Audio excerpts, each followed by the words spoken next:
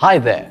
Need steps for formatting an existing partition or volume on your Windows 7 based computer?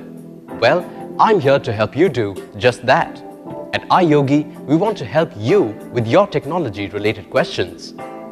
You need to make backups of any data you want to save before you begin with formatting. As formatting, a volume destroys any data on the partition.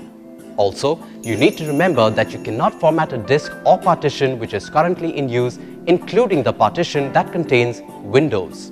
So, here's how you can format an existing partition or volume on your computer.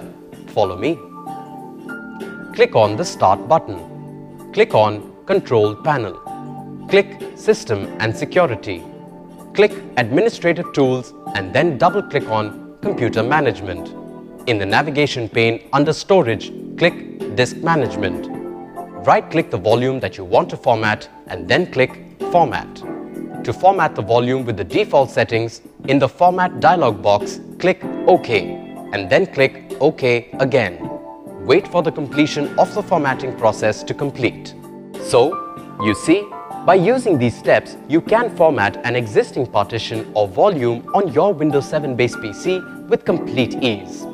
Don't you just love technology? At iYogi, we're always here to help you get more out of your PC, along with its related software and programs. If you have questions on antivirus, security, protection, or on how to work your other devices with your PC, such as syncing your printer, MP3 player, camera or router, etc., just give us a call. We'd be delighted to help.